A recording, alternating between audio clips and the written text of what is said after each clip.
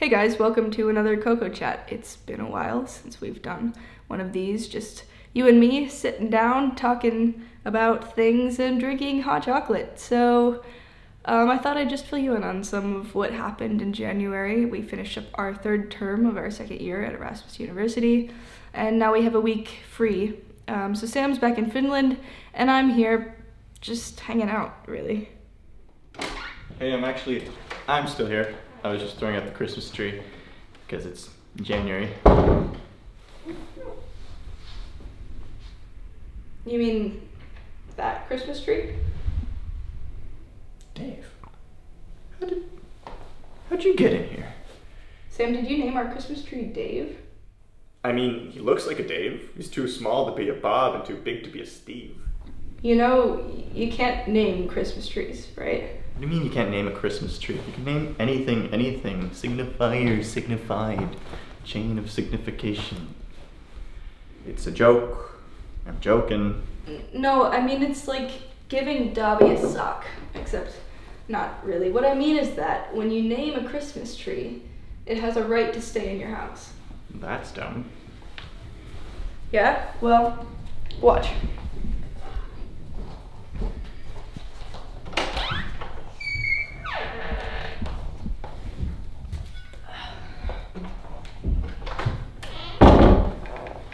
Okay.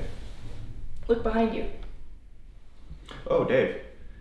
So what now? Is it alive or something? Well, yeah, it is a tree. But it's an age-old story, right? I mean, you give something power by naming it. So is it a threshold guardian or a supernatural aid?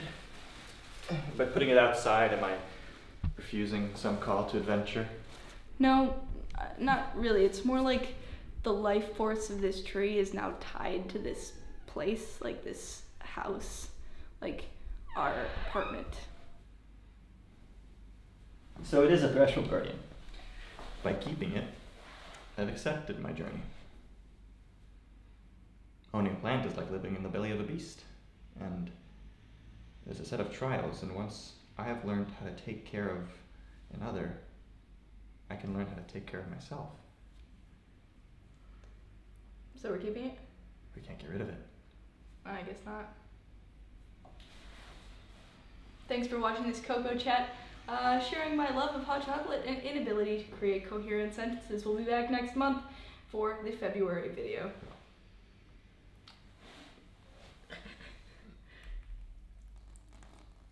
Got it all over the floor. There were pine needles in my